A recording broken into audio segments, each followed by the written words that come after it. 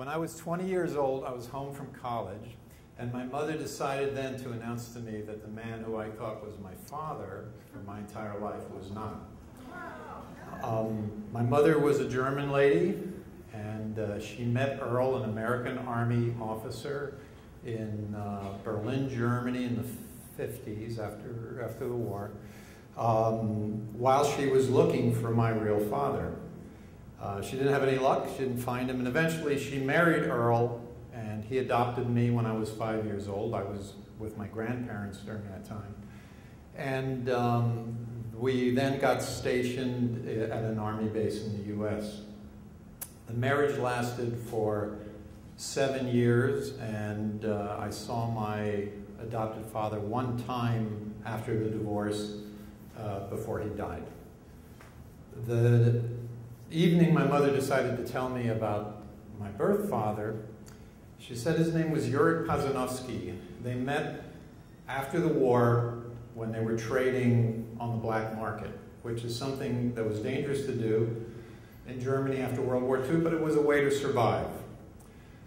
They fell in love, she got pregnant, they moved into a relative's apartment. One night, two business associates of Jureck's showed up, called up to the window.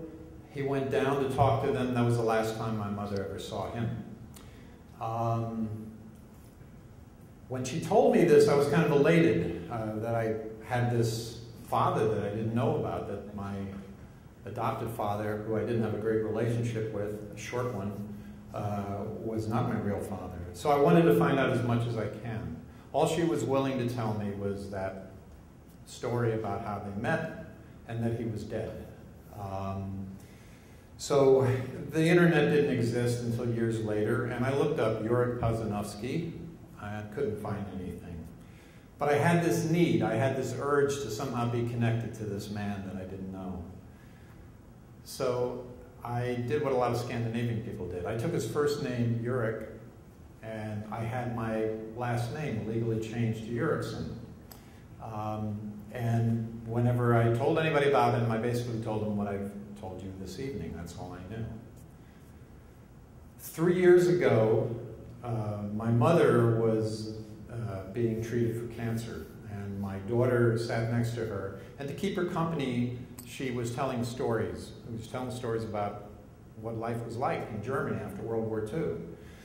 And one of the things she said is, in order for people to stay a little bit ahead of the law when they were trading on the black market, they would often use various names.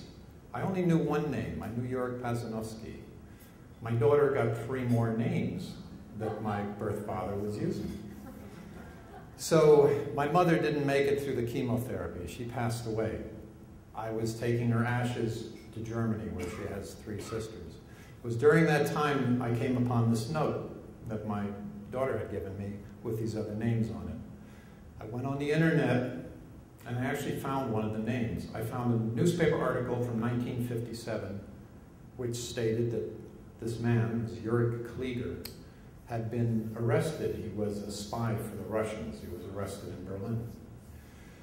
So then I looked, what else? What happened? Where is the trial? Germans aren't very forward with that sort of information. I ended up contacting an attorney in Berlin, and she started doing some research. 3 days before I was ready to fly to Germany with the ashes, I get an email that stunned me. Mr. Jureckson, I found the information about your father. He's alive and he wants to meet you. 4 days, less than a week, it was a little bit more than 4 days later, I'm at a train station in Berlin, 4,000 miles away from home, standing there waiting to meet my 89-year-old father for the first time. I'm watching all these people walk by. I'm watching guys in wheelchairs and people being shuffling through with walkers. Is that him? Is that him? This Johnny guy comes walking up to me with his hand extended. He's got a New York Yankees baseball cap on. And he looks like the guy in the newspaper article, only a lot older. And so I meet my father. We go back to his home. We exchange stories about our lives. We've got a lot to fill in. And at the end of the day, he's accompanying me back to the train station. We agree to stay in touch.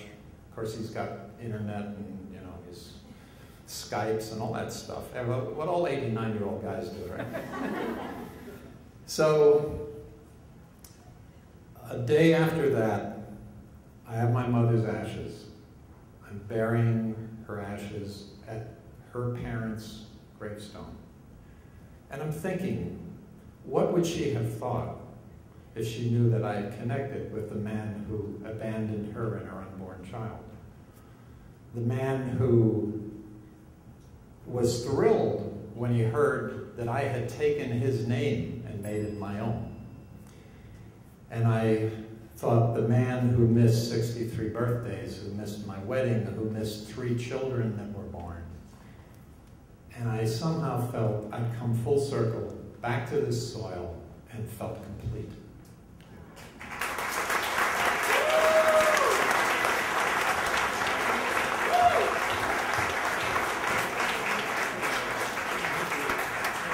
Will it work?